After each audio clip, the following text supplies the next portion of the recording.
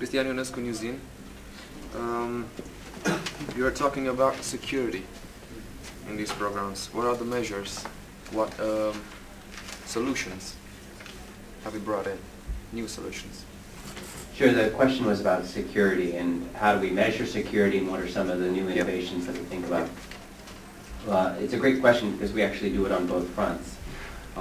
Customers and organizations and our partners expect Microsoft first and foremost to deliver high quality software that is free of security vulnerabilities.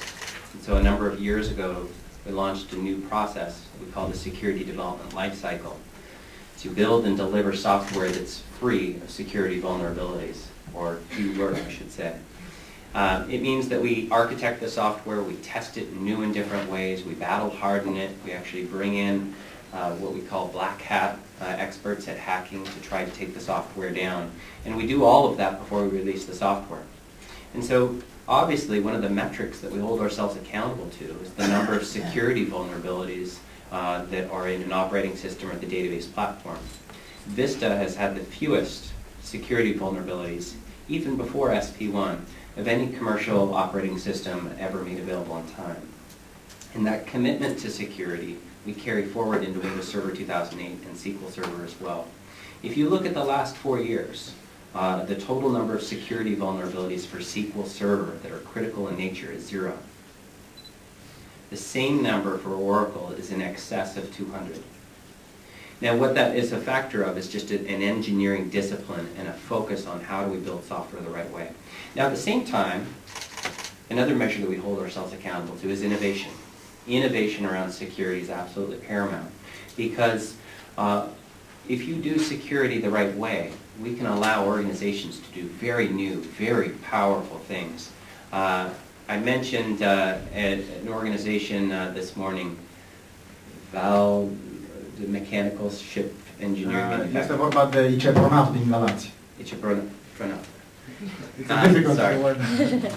They're doing some really exciting things in terms of using Hyper-V technology so that one ship design project in the past required one server for confidentiality reasons. But from a server consolidation perspective, that can be very costly. Now we're allowing them to actually run multiple very secure environments all on one server. So it's a new type of functionality that's enabled and it saves cost. We showed an example this morning around SSL VPN, which we've deeply integrated into Windows Server 2008. So that if you have a user that is outside the firewall but wants access to a corporate line of business application, that SSL VPN technology creates a very powerful and secure way for an external user to have access to an application. It's a new way of working. It enables mobile workforces. The last one I'll give an example of before somebody quiets me down is network access protection. So with Windows Server 2008 and network access protection, we essentially allow people to come onto the corporate network and be interrogated with, think of it as sort of a health security check to make sure that the system is up to date on its patches, on the status of its antivirus software, what ports are open or not. So before it can get onto the network and cause a problem, that interrogation takes place. And so it allows organizations to have guest workers come and work in new and interesting ways. So we hold ourselves accountable to both the quality and the innovation in terms of the new scenarios that we make available. Does that answer your question? For this. Windows Server 2008 comes after basically 5 years of pause on the Windows Server front. What is this edition's main sales pitch? Is it security or virtualization or what is it? Yeah, I think it comes down to 3 or 4 key areas.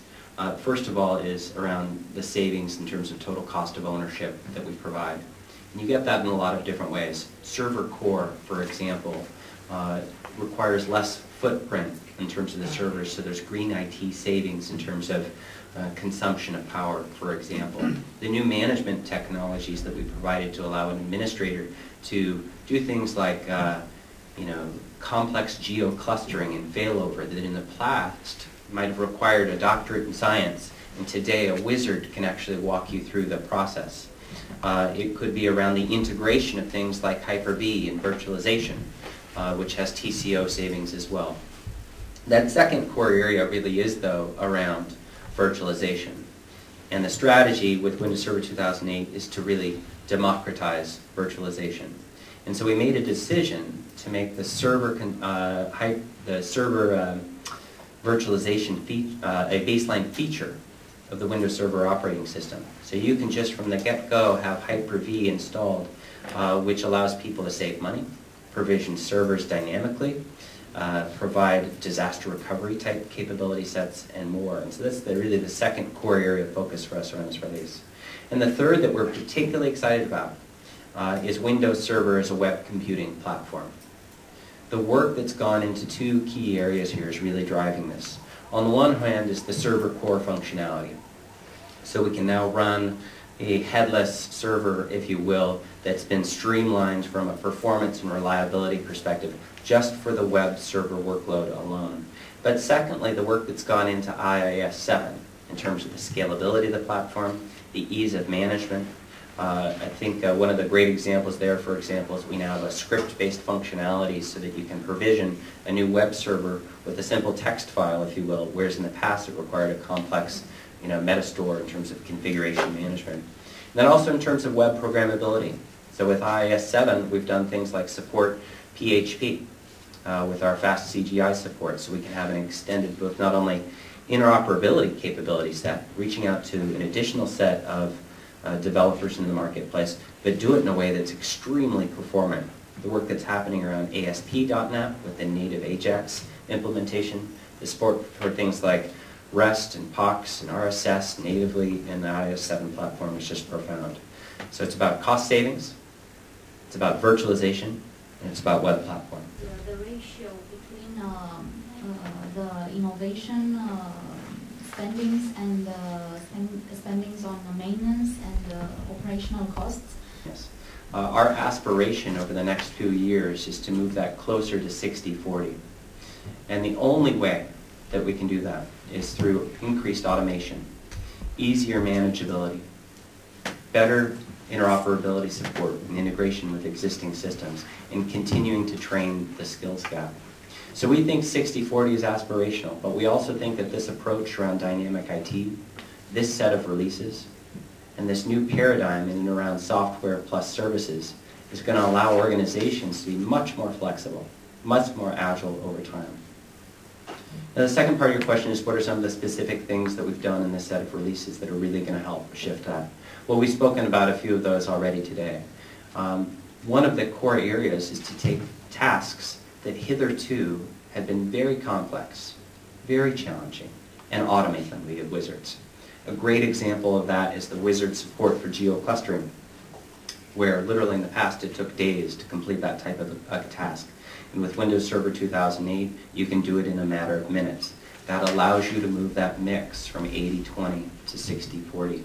Another great example of that is the way that we are enabling web designers and web developers to collaborate in new and interesting ways.